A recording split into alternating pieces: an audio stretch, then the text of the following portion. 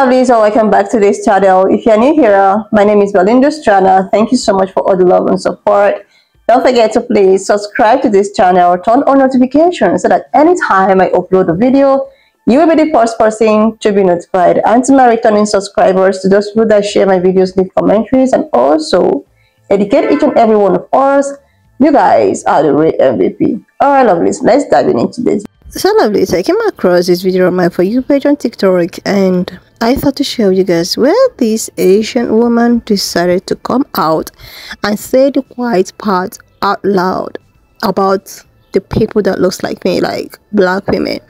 She went ahead to state that black women are always trying to compete with Asian women. Like, oh my goodness, this got a lot of people to react because she gave reasons why she feels so. I'm just going to roll the clip. Please leave me your own thought and let's dive into it. You guys, okay, I'm gonna say something kind of wild, but it's because I saw it somewhere, but I don't know if we might have to cut it out. But anyways, someone said that the reason why some girls' vagina is tighter than others is because No, it has nothing to do with that. They said that it's because, like, ethnicity wise, like black men have, are known to have larger dicks, so therefore the women have, that makes sense, bigger holes. And then listen, I thought their Lauryn Hill take was bad. Okay, I thought that was the most anti-black racist thing I could have heard on a podcast, but this one, Esther. Come on, Esther. You knew you were being recorded. Why did you even... As an Asian woman, we are overly sexualized, overly fetishized, and stereotyped. And for you to make that comment about black women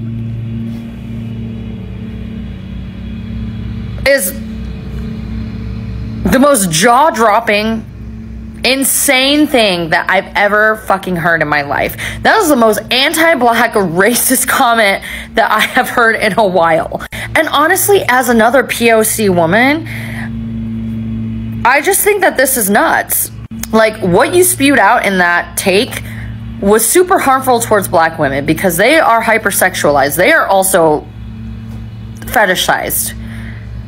And I would think, as another POC, as another Asian woman who's been over-sexualized and fetishized, you would understand that that is a very toxic mentality. But again, I'm not surprised because our people seem to be very anti-black and very racist. And it's going to take a lot for you, Esther, to unlearn and unpack the racism and anti-blackness that unfortunately is prevalent in our community. This is going to take a lot of unpacking, a lot of unlearning of anti-blackness and racism. But I don't really know because you seem like a pick-me bitch. So the fact that you got on here willfully ignorant, spewing out these stereotypes about black women, and you did zero research when you saw that online, and you could have said, I saw this online, but I know it's not true. When you have a platform like that, that's actually fucking wild. And this is why I say not everybody deserves a fucking podcast, because y'all can't shut the fuck up. And not everybody wants to fucking listen to your goddamn thoughts, because sometimes those thoughts sound dumb as fuck. If you can't fuck, just say that. If you can't fuck, just say that. Okay? Because that's what this gives. It gives that you have a whack ass pussy. Okay? It gives that you have the corniest. They can't throw it back as pussy gay. You got to pick up a whole race and run a negative ad campaign to prop yourself up to say what? Because all I heard was, damn, my pussy's whack at the end of the day. That's what I heard from you. I heard I got some whack ass pussy gay and I can't fuck at the end of the day. That's what I heard. And I want you to know that's okay. But to pick up all black women, you got to pick up the whole race of black women to like prop one pussy up. God damn, that shit sucks. That shit got to suck. You can go and work out your shit, okay? Learn how to throw that shit back, snap at it, okay? But that just lets me know, ain't wrong with hearing a woman talking like, yo, you gotta lose this. I know for a fact, when you lay your head down, you can't throw it back. And you got whack ass pussy at the end of the today. Just to be clear, I want you to know, all of this was you just trying to say that you can't fuck, babe. And I want you to know that's all you had to say. So, Under the Influence podcast was talking about how black women are loose down there. Black women have loose flower. Y'all know what a flower is. A girl's flower. Yes, a girl's flower. They were talking about how they're loose. I just have a question to my black girls. Is it true?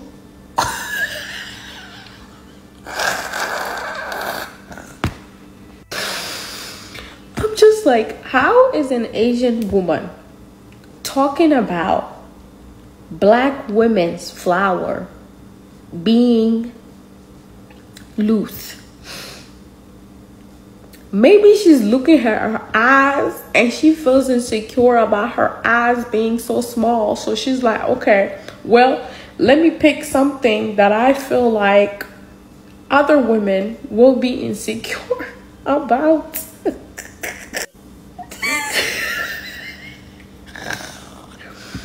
Or maybe she feels like a lot of black girls nowadays, they're dating Asian men.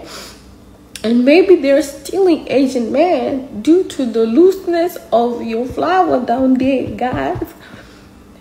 Black women, stay away from Asian men, because if you do not, Asian women will come for y'all and talk about how y'all are not tight down there.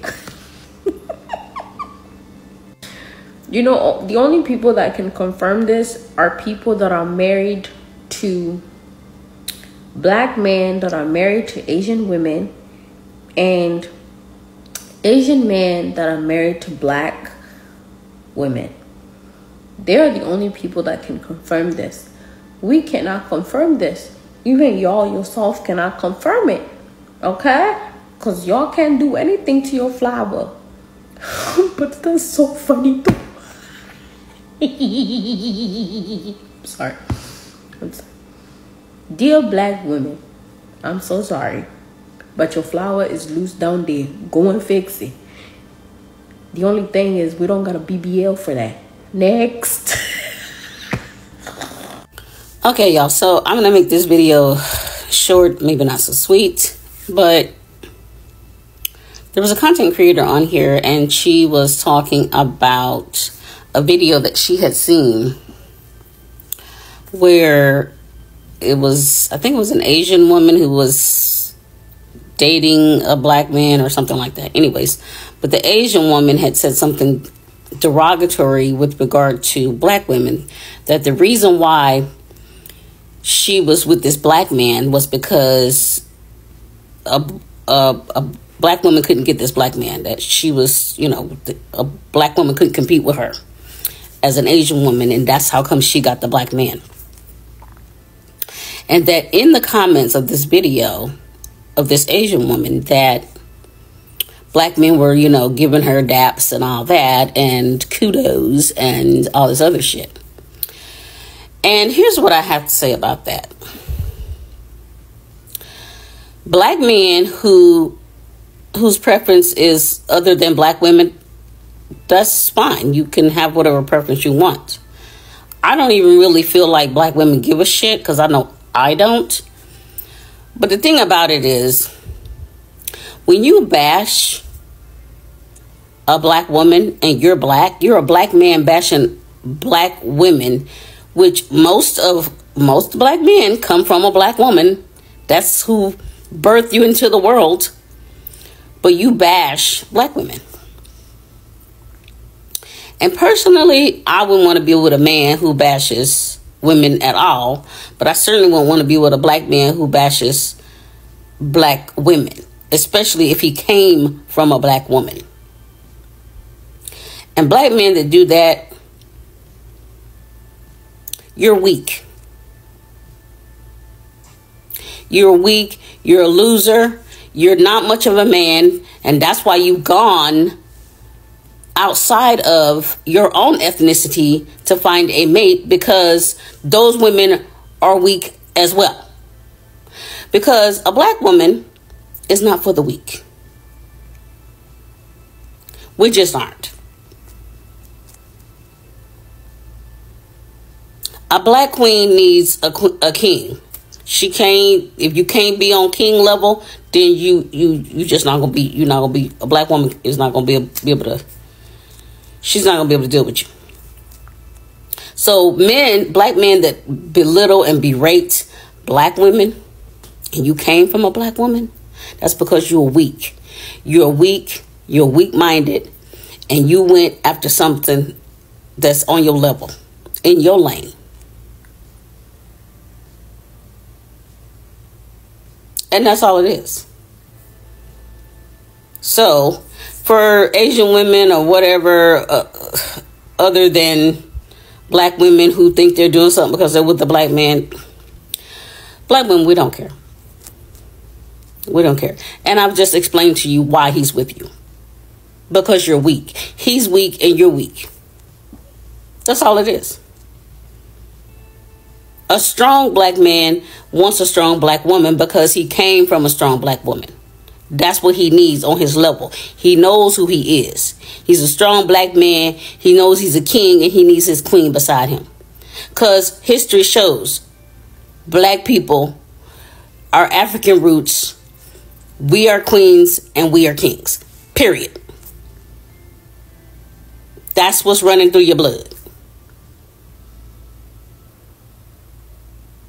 And that's what it is. I don't remember where I was specifically, but when I was little, somewhere in the US, I was around 8 or 9 years old. I was in an adult conversation that I should have been in. It's not like these grown-ups were talking to me, but I was in the vicinity and I could hear basically what they were saying. And I remember at the time it was a group of black men talking to each other. And this was not a kid-friendly area. They were talking about women in the most naughty way and all the ways that you could think they were. And then they started talking about specifically women genitalia. And at some point, I remember one of them saying, "Hey, haha, Asian women have sideways genitalia." Yeah, this is where we're going. And at the time, again, I was a kid and I should not have been around to hear that, but at the time I still had a general understanding of women genitalia. I'm Haitian, so in my culture, like, women tend to be naked around other women all the time. Like, if my mom's taking a shower, she would be naked, I would see her body. If my aunt's taking a shower, she would be naked, I would see her body. It's not something that's rare for us, most of us at least. And with the brain of a little girl, even with that little understanding of the human body, I had a general understanding that even though these things might vary in like size and color, they're still kind of laid out the same. And so I thought that was kind of silly. At the time, I was too young to understand that it was a racist and a sexist comment made by that man. And, you know, I forgot about it. Years later, I would be in college listening to 3 6 Mafia, Half on a Sack, you know, the one that you guys liked. There's a part of the song that basically says that same sexist and racist stereotype against Asian women. And I must say again, it is racist and sexist. But not only that, it's ridiculously stupid. It's one of the most dumbest and ignorant things I've ever heard in my life, and I still stand by that. So, you know, now that I'm 25 years old, I would not go to a podcast and talk about Asian women's genitalia in the first place. And even if I find myself in a conversation with a man or a woman who said that, I would probably deter from engaging in conversations that are sexist and racist towards Asian women, especially with the layer of humiliation that comes with what is being said. Not only are you speaking about somebody's private area, somebody's intimate area, because you shouldn't in the first place, but you're also feeding misogynoir, specifically misogynoir, because one of the best ways to dehumanize women and make them feel less than for men and other women to do is to talk about their body, especially that area. And call me sensitive if you want to, but I think it's extremely dehumanizing to talk about a group of people like that, even if the statement is ridiculously fucking stupid. I'm sure you guys have heard of the whole Under the Influence podcast and Drew Affolonfo. I can't pronounce her name. I am dyslexic. I am so sorry. So sorry, girly. But I think it's so funny because when you are a business owner, you are supposed to conduct yourself in a certain way. You do not disrespect people for no reason. If they don't come for you, you do not come for them. That is one thing that is very important, okay? And they came for someone who wasn't doing anything, right? Drew doesn't like misogynistic men. Not just any old man, a misogynist. And they're mad at her for not liking misogynists. And compared her to red-pilled men. Men who would actually like to see women in a slave position. That's how they want women to be, a slave. And you're telling me that she's the same way? That doesn't make any sense. That doesn't make any sense, okay? Not the most important, but two important things is influence and social proof, right? I talk about this in my psychology and marketing guide, but when you are disrespecting people and acting a fool in public, you are showing people they shouldn't buy your product. Okay, you are influencing them, yes, to not buy your product, okay? And then by influencing them, you're getting more people reviewing your product in a negative light. Social proof. People are not going to want to buy your product. People are going to be like, you know what? It's not even worth it. It's not worth buying your product. I could probably find something better. I don't even care if it's cheap. I don't care if yours is the most cheapest product. I'll pay the exorbitant price not to drink your drink because you disrespected someone for no reason and painted yourself in a bad light. I'm not you. You can go on. Goodbye. Bye. They're not going to want to buy your product. You just screwed yourself for no other reason other than the fact that you're stupid. That's it. And that's crazy. That's actually crazy, and I think it's funny. I think it's honestly so funny. Oh. Guys, seriously, lovelies, the question is, why is it that most of these POC or most people that is not people that looks like me, that is not black, often use an example, often use maybe black people as an example. So this pan-colored this POC woman happens to an Asian woman, took to a whole podcast, you know, talking about how black men this is, you know, then automatically black women flower is oh my god. There is some things that you don't even need to say in public. Like this podcast of a thing is even getting me irritated sometimes. And why always using black women or black people as an example? You are a POC woman. Why not use, for example, you know, Asian women this or Asian men this? Why must it be black people? Why must it be black people? Like, why always black people? Why can't you use maybe Hispanic people or even Asian people or even, you know, any other? Why must you use, you know, black men and black women or to like that? Oh my goodness. There are some things that when I even see this, like the way at which people reason, this has nothing to do with someone's race. This is genetic. That's oh my god, it has everything to do with genetic. It has everything to do with someone's, you know. When I saw some of these teachers and the particular lady that was like, oh, is it because your ass is flat and blah blah blah, that, and you see black women's, you know, it's all big and all that means automatically they're oh gosh, you know. Last time it was actually a pan-colored woman who decided to come out publicly to spew how she is, or how black women are not her competition, that they can never compete with her because she treats her black men or her black man so perfectly. She described how she treats this man like a king, serve the man food, worship the man. So therefore, black women can never be a competition for her because she's not even going to, you know, lose her man in the hands of a black woman because she feels that, you know, people that looks like me, they can't keep family. They don't know what family is all about. But people that looks like her, you know, knows exactly what it means to have a family and to hold one. So therefore, you know, people that looks like me are not in competition with, are not a competition. Like, it actually went viral. And the question is, why are they always coming for black women? Like, what is so special? What is so, like, you cannot even do without people that is not talking about you. These women that you guys keep on calling upon don't even talk about you. Like, I have tried as much as I can to see if there is a stitch or a black woman saying Asian woman this. Like, I don't understand. These same people that is just focused on their own business, that is focused on being a better version of themselves. They're just minding their business. But you guys, if they're not called by Hispanic people, they will called out by pan-colored people. They will also be called out by, Asian people. Like, I don't understand. 2 days or 3 days back, I think I stitched a video of these same Asian people coming out to cry out about some group of shows trying to steal or appropriate their culture. The same thing that they accuse black people of crying too much. Like, what is so bad, if someone wears box braid? But they have the same people coming out to actually cry out about some group of shows, booba or whatsoever, stealing their culture. And now they are at it again. They are at it calling out someone that does not even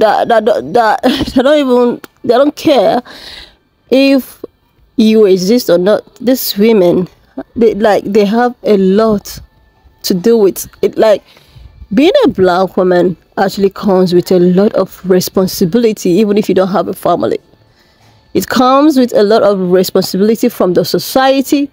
Like, if you're a black woman, automatically you really need to be strong, because the way at which individual will drag you, society will drag even your own. Some black men also drag black women. So that's why, like, I posted a video yesterday about this Eve Jean, and a lot of people, there are some people that like so many comment, like, they were like, don't tell me that black woman is a god or blah blah blah. But this is just a historical fact. Nobody is saying that a black woman is a god or something, but there is this gene that is only found in black women, but people do not want to actually accept that fact. That's why sometimes when I see things like this, before I get so hurt, I want to like rant, but now I'm beginning to accept it, because I think it's just because black women are just, they are just the real deal. They are just the real deal. Or black people, I say black people. So we shouldn't be getting maybe too worked up if people keep doing this, because I think, black women is being, because of black people that the chosen people. So the chosen people need to be talked about. There are so many things that comes from being a chosen person. So there are so many trials and tribulations from every angle. So it's not new, but she really needs to think deeply, because she needs to ask her doctor or anybody that is so good in the woman body and why it's so structured differently. I think it has nothing to do with because black men this is big and oh my gosh, I cannot. When I even saw this video, I was like, okay, I'm gonna stitch this, but I decided to stitch because there are some people that thinks like this. They think maybe because the way at which black women are created or they are made, which maybe with some curvy or thing, a lot of people think that okay, it's big. Oh gosh. Anyway, lovelies, why not just leave me your own thoughts in the comment section of what you think of this video, and please do not forget that we do not support any form of bullying and harassment. We're just here for educational and informative purposes. And if you've not subscribed, please do your girl a huge favor to click on the subscription button. And I will see you lovelies when I upload the next one. Watch out to this, guys. Then thank you so much for all the love and support. Don't forget to please leave me your own thoughts in the comment section of what you think of this video. And please do not forget that we do not support any form of bullying and harassment. We're just here to educate ourselves. I'll see you lovelies when I upload the next one.